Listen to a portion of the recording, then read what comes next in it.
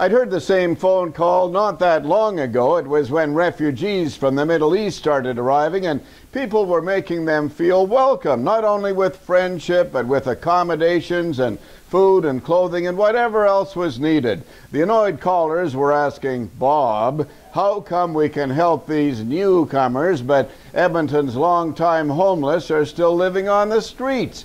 And then the calls started coming in again when those fleeing the fire in Fort McMurray were given beds and meals at Northlands. Well, the simple answer is there's a lot being done for the city's homeless.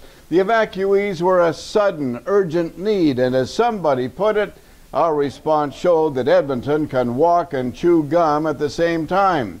The Fort McMurray situation is something that is heralded daily, while quietly, in the background, people and organizations and our own heroes are helping Edmonton's homeless also daily. If the questioning calls serve a purpose, maybe it's to remind us that we don't have to wait for Candy Cane Lane to make a donation to the food bank. Let me know what you think. I'm Bob Layton.